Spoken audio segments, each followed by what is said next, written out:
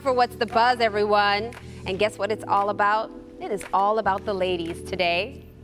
And today, joining me are Lauren Crocker, a member of the team at the Blaine Fowler Morning Show on 96.3 WDVD. We've got Marlon Williams, a technology strategist, and Mona Shan, a local mommy blogger.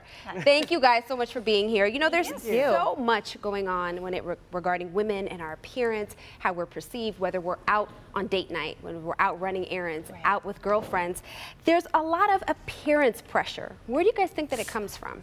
Is it from us giving it to each other, men, society, patriarchy?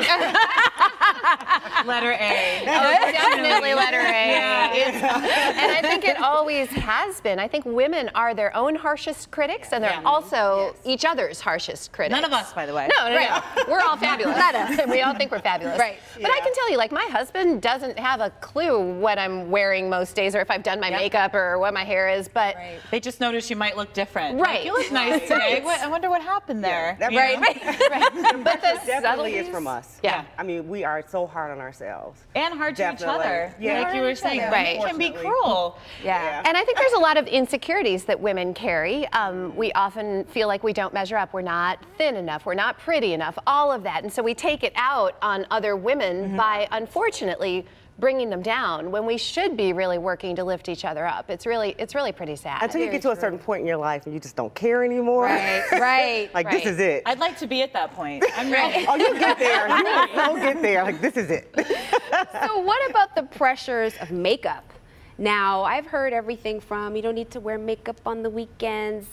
Why, you know, I saw one blog that was all about why women don't need to go to the store with a full face of makeup and contoured face. And I thought, well, go to the store with contour, full face of makeup if that's what you want to do. Why does it bother you so much, as in the author of the blog? So what do you guys think about the whole makeup pressure? I enjoy makeup, but I have to say, I work with two guys every morning. Again, they wouldn't notice if I came in with or without it. I put it on when I feel that I need to, but I enjoy wearing it when I have it on.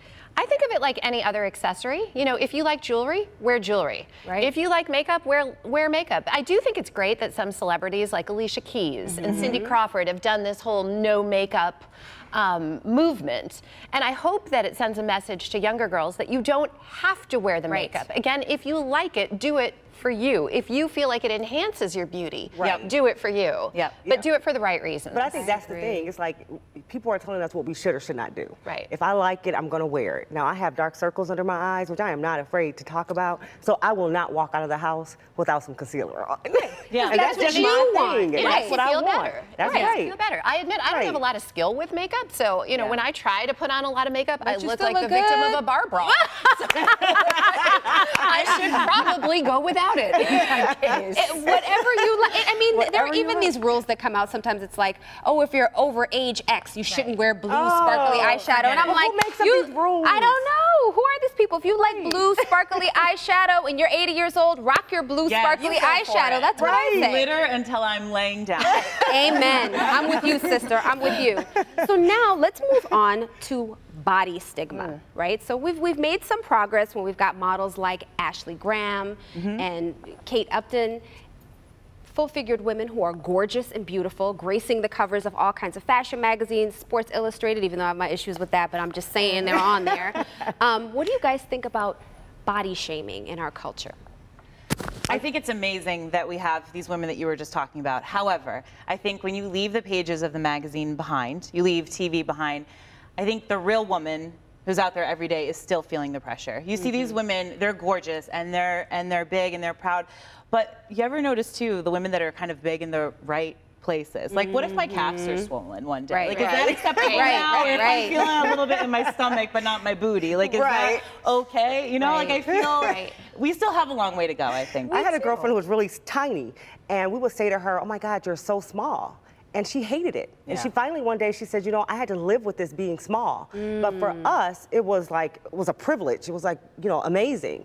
But she hated it. So I learned a lesson that day. Absolutely. You know, I was at the doctor a few weeks ago, and he, you know, my doctor was talking to me about a certain condition that I have that affects small-framed women. And I told a friend about that, and the first thing she said was, you know, most people would kill to have that problem. And I didn't think anything of it at first, but now I find that actually pretty offensive. Because why is my problem any less serious than someone else's just because of my size. Right. It's not. Yeah. And you look at a TV show like This Is Us, you know, they were praised so much for having a large woman on the show. Yes. The fact that that is such a big deal shows us how far we still have to go. It shouldn't be a big deal. Right. Very there true. she is. She's a great actress. She's playing a great character. That should be enough. And she's good at her job. And can we just also mention how this stuff changes all the time? Yes. Because when I was a kid, it wasn't cool to have a big butt and big hips. Right. Now all of a is sudden, now. exactly, I'd be like on the Stairmaster complaining to my mother.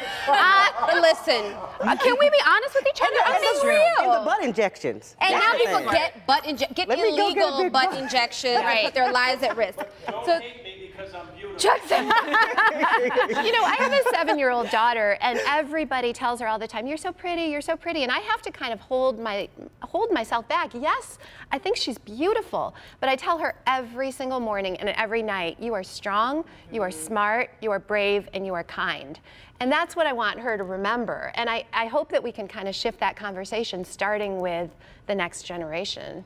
Yeah, I think that that's what we all want to do. Now, there's another place where there's a lot of judgment of women taking place, and it's in what we wear. Oh, yes. Is it too tight? Is it too short? Why does she have that on? Is she crazy? What was she thinking this morning? There's a lot of that that goes on Our out leggings there. pants. Our leggings yeah. pants. Certain people shouldn't have yoga pants on. We've had that conversation with a couple of men in here before. They are not all created equal. No. Yoga pants are not all created is true. equal. No. For sure. When we talk about quality, that's true. That's a different story. That's a different story because some of Yes. them you can straight up see through. But what do you Right. guys think about that? Age appropriate, too tight, too short, too long. I think like the makeup, it depends on what makes you feel Yes. good. And I think we can all look at somebody else. I love looking at other women. It looks like I'm checking them out. Maybe I am. But I also love to see, like, I could never get away with those jeans. You can. You look amazing. Go for it, you know? And I think whatever makes you feel good when you step out of the house in the morning, appropriate for work, hopefully, or right. Your wherever setting. you're going. Yeah. You know, I have a teenage daughter. You know, she's a senior in high school, and it's interesting when she talks about what she's wearing or what other people are wearing. And so I am very cognizant in my house.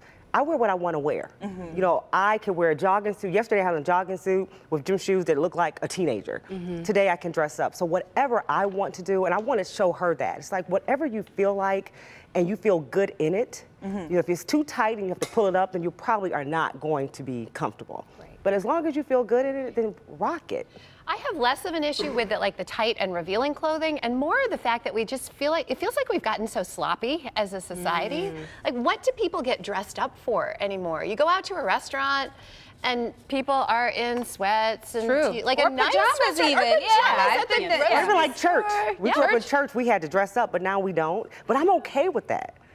I wish there were like the still casual. some things I like that the people casual. found special enough to get dressed up for. You know, it kind of feels like we're losing that. It's like the pajamification of our society. Well, yeah, no, but to that point, they're making it easier to dress and be comfortable. You can get the cute sneakers nowadays. Oh, yes. True. Yes. That look nice, but you don't always have to be in 8-inch heels when you go Right, out, right. or you know. Yeah. dress pants that actually are yoga pants. right. They've got like a little Exactly. button on the There you back. go. So we're working on it. We're getting there. We're getting there. So we're running out of time, but there's one thing I really want us to talk about, and that's tattoos. Are women judged more harshly for having very visible, bright, bold tattoos? I think they are, for sure. I think we're getting, you know, another generational shift. Maybe when I was growing up, the only women I knew who had tattoos were probably biker chicks. Right. And it like maybe wasn't the most feminine thing to have, but I think that's changing. I think Yeah. I know more people with tattoos than, Yes. you know, without. I have 4, and Okay. sometimes when I tell people that, you get that raised. You know, and you know, working in media, they're like, can they all be hidden? Can you get makeup? And it's Right. like, well, I can, but if I want to show them, I Do I will. have to? Show I have 2. Okay. And I remember when I received my first one, my mother told me, "You are not going to enter the kingdom of heaven." I remember. She's like, I'm like, well, I might as well go ahead and get another one. That was the thing back then. That's a good one. The culture is really changing and so. shifting. They're I mean, gorgeous. yeah, 10, 20 years from now, the conversation will be totally and completely. I think it'll be a definitely. non-issue, but I think we're just in the middle of that now. Right. Yeah. So, Marlon, Lauren, Mona, thank you so much for being. This Thank was so you. fun. All that girl chat. Chuck, over to you.